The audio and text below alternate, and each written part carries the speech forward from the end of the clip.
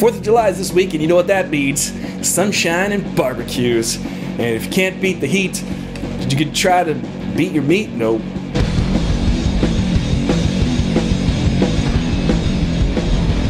What's up, throttlers? Aristotle Full Throttle right here.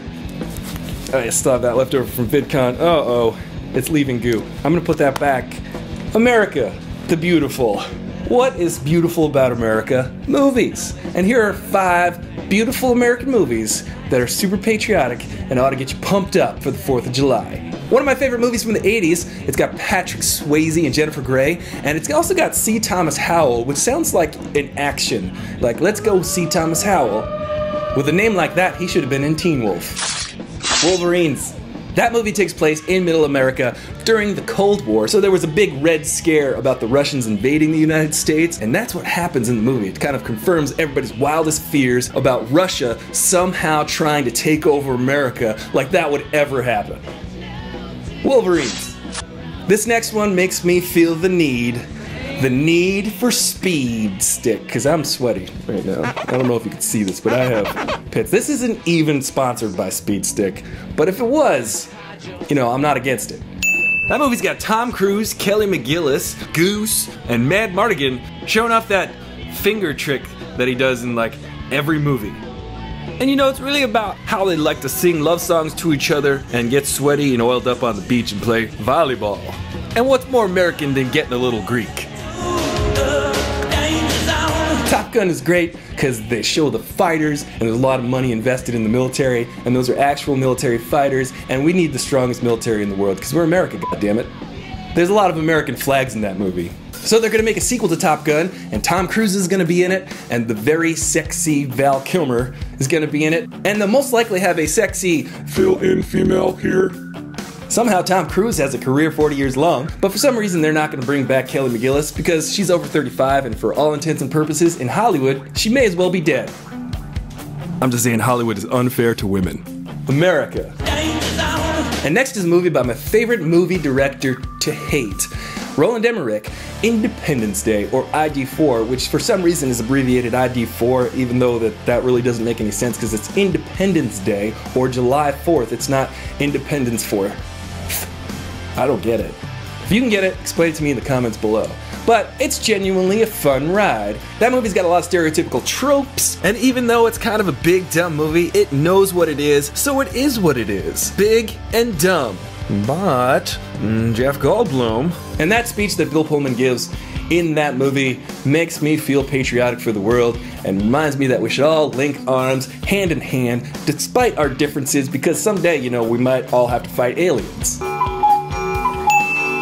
And if you want a good old dose of Americana, check out Yankee Doodle Dandy with James Cameron. It's not James Cameron, Joe. Change the card. It's James Cagney. It's really good.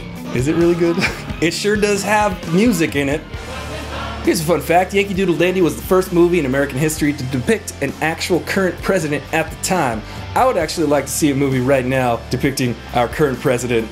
James Cagney was the first person to win an Academy Award for Best Actor in a musical performance, which doesn't really ever happen. Musicals and comedies get the short end of the stick in the Academy, but they actually revamped that recently and got a bunch of people to fill up the Academy. Now like 50% of the Academy are actual diverse people and minorities and people who are in comedy and musicals, so that's gonna change hopefully soon. I can't wait for there to be more musicals for me to make fun of.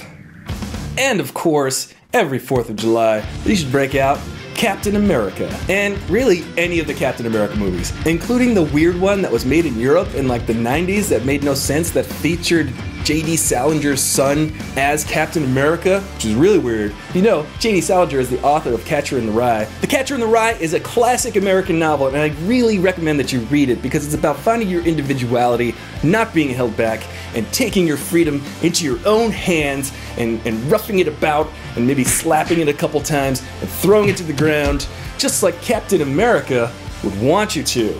Because what's America if not the land of the free and the home of Dave from Wendy's? He's dead, by the way. Too many burgers. What I love about Captain America is he holds firm to his ideals, which are fairness, equality, justice, and freedom, which are all of the major tenets of our United States Constitution. So this 4th of July, I really hope all of you guys are thinking about that. Not only in America, but all over the world, because it's about community, and it's about unity, and it's about equality and fairness. So when you're at that barbecue, holding your wiener in your hands, remember to... Joe, I'm talking about a hot dog, okay? When you're holding your wiener in your hands, remember to salute Bill Pullman from Independence Day and listen to that speech because it's rad. It's not just about America, it's about, like, the world. You know what I'm saying? Here's an honorable mention, Rocky IV, that sequence when Apollo Creed is coming down with his red, white, and blue trunks, and James Brown is singing Living in America. He's all, like Living in America.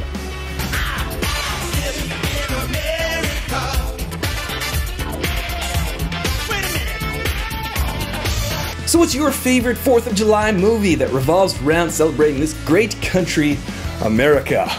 Well, you know, once it was it ever great? Can we make it great again? Was that, what's that, Joe? No talk about that? Okay. Well, what's your favorite 4th of July movie? Let me know in the comments below. And if this is your first time here, subscribe to this channel, like this video, and share it with everybody you know. And turn on those notifications if you can. Remember, it's the midterm elections coming up, so if you want to register to vote, I'm going to leave some information for you down below, because if you don't like the way things are going, you can change that. Yes, you. Not the person, well, the person behind you too, if they're watching. They're looking over your shoulder right now on your smartphone while you're sitting on the train. You can vote too over there, so do it. I'm Aristotle, Full Throttle, your bro in the know with the fro, and I'll see you later. It's regional. Some people call it a wiener. I call it a wiener, okay?